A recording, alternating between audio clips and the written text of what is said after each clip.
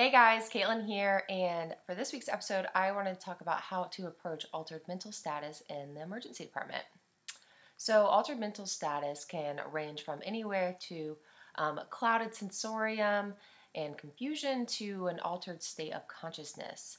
And altered mental status can be seen in up to 50% of hospitalized elderly patients and up to 10% of overall hospitalized patients. So, its prevalence is definitely worth knowing. Unfortunately, its differentials are quite broad. So, let's get started. Frequently, an acute medical illness is the cause of altered mental status, especially when a patient is presenting to the emergency department. But sometimes no causes of the altered mental status can be identified, or an acute on chronic dementia type picture can be attributed. But I like to separate altered mental status into three umbrella causes, the first of which is that acute medical cause, the second is a neurologic cause, and the third, psychiatric cause. So let's get started with that. So, when it comes to acute medical illnesses, infection is a big player in this department, especially infection in the elderly, as the elderly tend to present with altered mental status in the case of when they have an illness.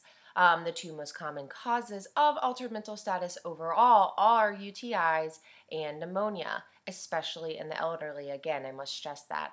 And if there is concomitant altered mental status in a younger patient with concomitant fevers and maybe some neck stiffness, you can probably tell where I'm going with this. You should put meningitis on your differential and go from there. So, as I more readily think about infections in older people causing that altered mental status, when it comes to a younger patient, I more readily think about drug or alcohol overdose and or withdrawal from either of those.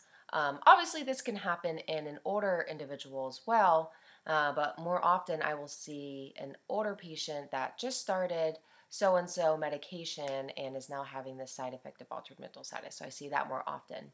Um, Another acute medical illness that I often see with older individuals is any type of organ failure. So you can see Wernicke's encephalopathy, hepatic encephalopathy with liver failure, thyroid storm, or myxedema coma with thyroid disease, or even hypertension encephalopathy. Other things to consider for the medical illness causing an altered mental status are endocrine abnormalities like HHS or DKA, electrolyte abnormalities, metabolic abnormalities, um, and sometimes myocardial infarction and or arrhythmias can cause altered mental status, but obviously would have other signs and symptoms to suggest this. And then lastly, never forget about trauma, which tends to be more presenting and obvious in presentation, but never forget about a brain hemorrhage. And any individual on a blood thinner, keep this on your differential as they are more likely to have spontaneous hemorrhages in their brain. So, when it comes to a neurologic umbrella cause of altered mental status, other than meningitis and trauma, which are more obvious in presentation because meningitis will have that fever and neck stiffness, and then trauma would obviously have any type of facial lacerations or the chief complaint of trauma, I obviously think of dementia and stroke. So, dementia, obviously, an acute case of worsening dementia, usually caused by a medical illness of some sort, and then a stroke, which would obviously have other neurologic findings on exam. So, it is very important that you do a complete neuro exam on any patient that has altered mental status, especially if you are highly suspicious of stroke, if they have a history of stroke at all, or any risk factors of stroke like hypertension, diabetes, or hyperlipidemia. The last umbrella cause of altered mental status is the psychiatric causes. Depression, schizophrenia, and bipolar disorder can be so severe at times that this can alter their normal relationship with the environment by hallucinations or delusions. Also, the medications they go on have so many side effects, and that can also cause some altered mental status as well.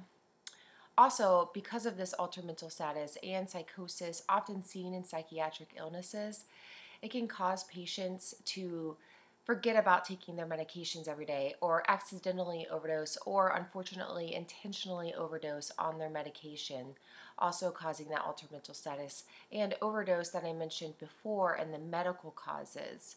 So psychiatric patients are overall at an increased risk for altered mental status in the emergency department. Now, remembering these three umbrella terms for altered mental status can be easy, but remembering everything underneath can be a little more difficult.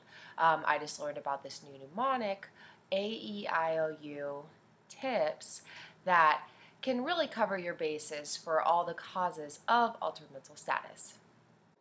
So you can see the AEIOU tips laid out here. So the A can stand for anything from alcohol, ammonia, which is that buildup from liver failure, acidosis, arrhythmias. E can stand for endocrine abnormalities, electrolyte abnormalities, or any type of encephalopathy. Stands for infection, which is the most common cause. O can stand for oxygen, opiates, or overdose. U can stand for any type of uremia, or so kidney failure. T can stand for obvious trauma or thiamine, which can be in liver failure. I stands for insulin, so that can be any type of endocrine abnormalities with diabetics. P for poisoning, so that kind of goes over overdose, and P for psychiatric problems. S for stroke, shunt, seizures, so a post-ictal state in seizures, or syncope.